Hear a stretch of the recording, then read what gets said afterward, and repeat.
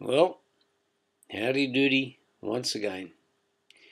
As you may recall, this is the second reading from a chapter from Prairie Earth by William Least Heat Moon.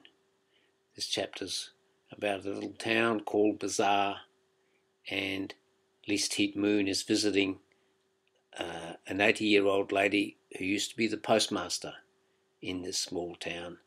And we left off last time where she'd taken him in to the room in her house which had been the old post office.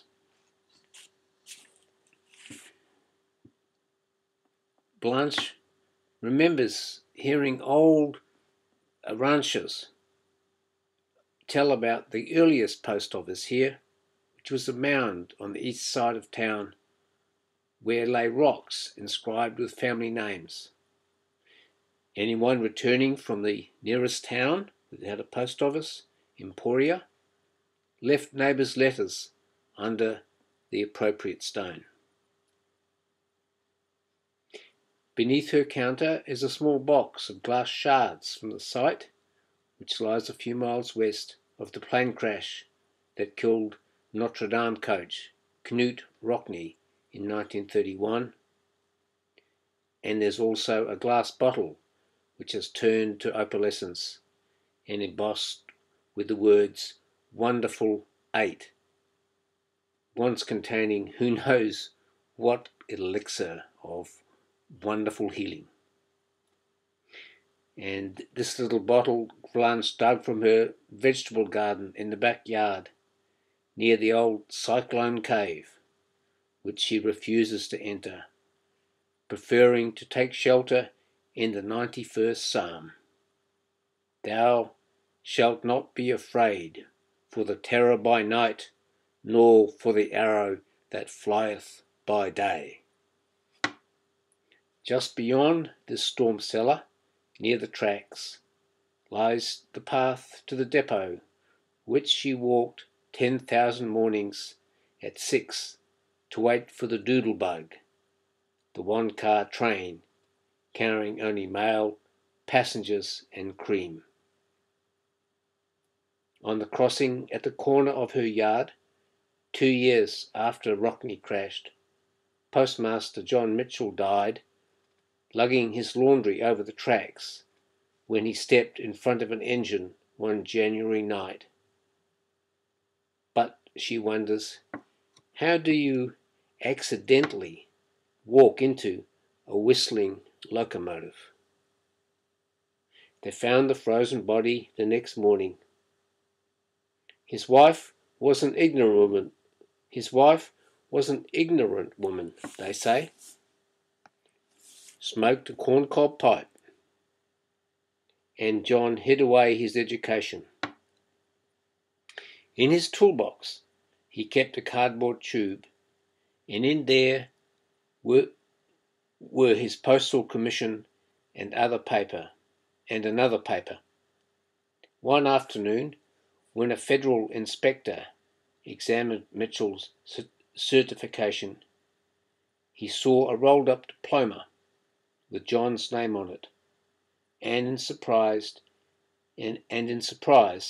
he asked why a Yale graduate would be in this God-forsaken place. And Mitchell grabbed the papers and threw them back among the tools and said, "Forget it." Neighbours suspect a link between that sheepskin and John's death on the tracks, but the only explanation now has to be what you invent. Blanche says, Martha Leonard came here with her husband and 2 sons in 1857 from Pennsylvania, and she died the next year, the first white death recorded in the county. But they say she named the town after her shop back east, where she sold fancy work in infants' clothes. Later, a postmaster changed the town name to Mary, but it didn't stick. She says, Bazaar began up on the old trail a half-mile west, where our last schoolhouse is, up next to the cemetery. The first stone school was up there too, one room. It was the heart, and we were the blood of Bazaar. They did everything in the building: voting, ciphering matches, spell downs, cotillion dances, singing lessons, moot courts, magic lantern shows, literary societies. She doesn't say it, but I've heard about the Utile Dulce Society that met there. On one occasion, the dulce was an interpretation of Hiawatha's wooing, and on another, the utile was a demonstration of a sausage grinder. They held church in the room and Grange meetings.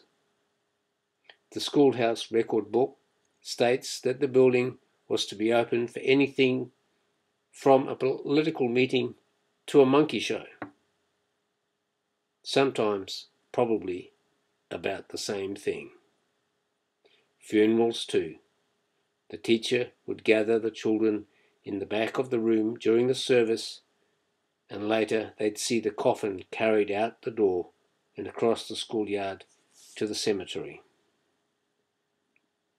She is pausing now and watching the misted morning press on the window panes, and the day seeming not to have enough light in it to give to the room. And she says with vigour, "So, what did we do with that rock schoolhouse? We tore it down. We left only one step. But they didn't get our last building when they consolidated the district. We kept it for a community centre. They didn't get it." And I'm thinking how the highway department did get the massive triple arch bridge over the South Fork a mile east, amongst the finest stone spans in the Middle West, largely because of one non-resident's complaints. The county bosses refused to let its beauty and history stand alongside of the new bridge. Blanche says, "The railroad was built here in 1885 to reach the pastures, then stopped. We were the end of things and boomed up to 75 people. Then, in 1923, the tracks were laid on through, and soon we were on the main line. But it wasn't enough, especially when trucks started hauling the cattle. That was about it. So, what remains is the inertia of existence, Blanche Swilling's will not to let go, and the few women of the village who continue collecting rags and gathering to tear them up to make rugs to sell at their annual benefit called the Bazaar. I ask to see the upstairs, and she lets me lead. One room piled and the doorway labelled disaster area, and pasted to the wall is a newspaper clipping about Zebulon Pike passing nearby. That was an early explorer. And another with a photograph of Blanche in a tiara when she was the centennial queen of the courthouse. A second room for her diaries, which she has kept for 70 years, and her hobby collections. I've labelled them from A to Z. N is napkins. H is handkerchiefs. P is my favourite, my potpourri of prayers. I ask what Z is, and she says zip code cancellations. And her bedroom under the roof slope ceiling, the walls close, tidy, sparse, only a chair and steel bed with a white coverlet over the little concavity in the mattress where she sleeps in the fetal position. A string from the pull chain on the naked bulb in the ceiling to the bedstead, and an old mirror with the silver mostly gone, as if its reflections had worn it through.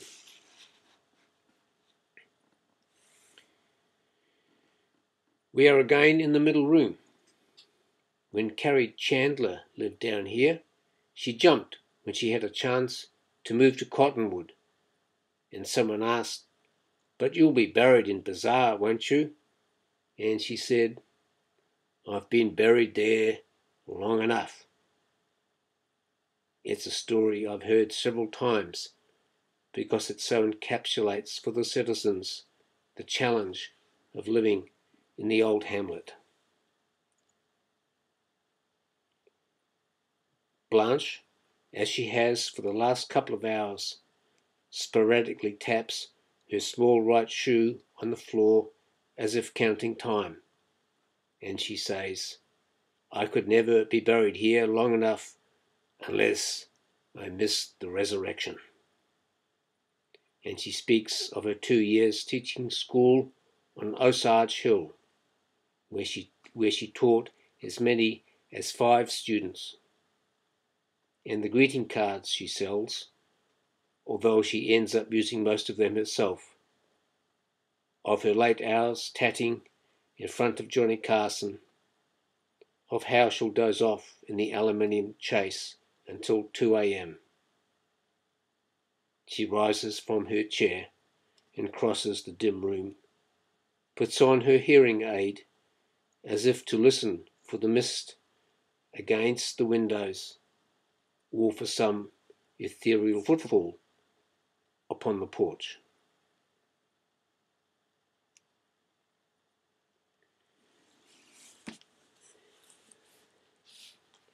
Beautiful stuff, isn't it? They're in the middle of what's perceived as nowhere. And this beautiful little old lady with a wealth of stories and a very rich life. I admire this writer for having the time and patience to discover such people and to allow them to tell their truth and what touches them and what's important to them. It may not sound like much, never been on TV, never been in a movie, but they've lived very rich lives and they've contributed to their community, their family, their community, and to the country. Little towns like this are really at the heart of the United States and really any country. I guess we think the cities are the main thing, but all these places were built by damn hard work. Anyway, I'm banging on, and it's